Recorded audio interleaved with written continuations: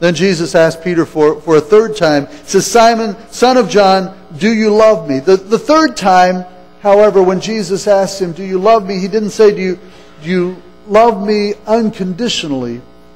But rather he says, Simon, son of John, do you love me as a friend? Verse 17 tells us that Peter's hurt because Jesus asked him this question a third time. And I don't think it's that he's hurt just because he asked him a third time, but I think one of the things that hurt was the fact that Jesus changed the word from do you love me agape, do you love me unconditionally, to do you love me as a friend. Even though that's what Peter had responded, or how he had responded each time to Jesus' question, I believe that as Jesus asked him, do you love me as a friend? It was an issue that Peter felt the guilt and the shame of the way that he had denied his friend, the way he had denied his Savior.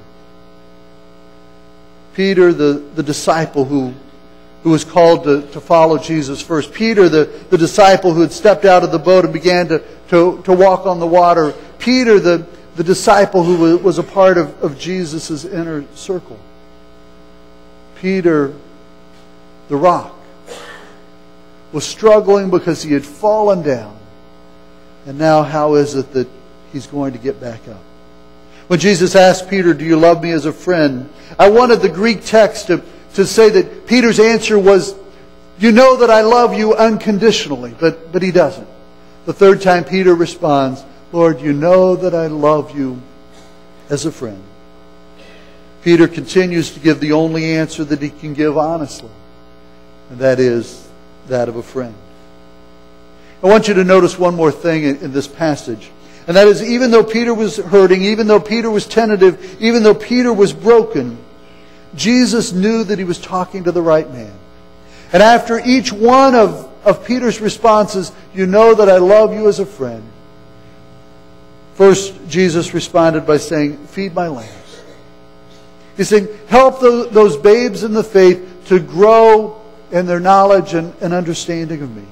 The second time he said to them, take care of my sheep. Look after the believers. Help them to stay strong. Help them to keep from being devoured and taken in by the ways of this world. And the third time he says to Peter, feed my sheep. Help the other believers grow. Jesus knew that Peter was the man for the job. Jesus knew that Peter was the rock, the foundation on which his church would be built. If you're sitting here this morning and feel that you've blown it, don't give up. Because our God is a God of the second chance. He meets us at our point of brokenness. He meets us at our point of failure. As I read this story of Peter, I see Peter making a recommitment. He's recommitting his life to follow Jesus. He's still pained by what he's done. But in the midst of his pain, Jesus is helping him to stand back up again. A saint is just a sinner who falls down and gets back up. If you've never given your life to Christ, He asks you a question. Do you love me? Do you love me? Are you willing to serve me? Are you willing to be my disciple? But as we reach out to Him and vow to be one of His followers, He tells us that He'll give us peace. He promises that He'll send His Holy Spirit to help and lead us and guide us. This morning, if you've never responded to Jesus' question, do you love me? I would invite you to reach out to Him and this morning and say, Lord, yes, I love you and I want to be your disciple. Maybe you've been a believer, maybe you've been a follower for some time, but like Peter, you recognize that you're not the place that He wants you to be. Maybe you recognize that you've fallen and skinned your knees.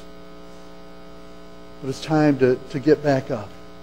All you need to do is call on Him. Confess your desire to come back, to return, to get in a closer relationship with Him once again. He'll help you to get up. And He'll welcome you back. A saint is just a sinner who falls down and gets back up. Let us pray.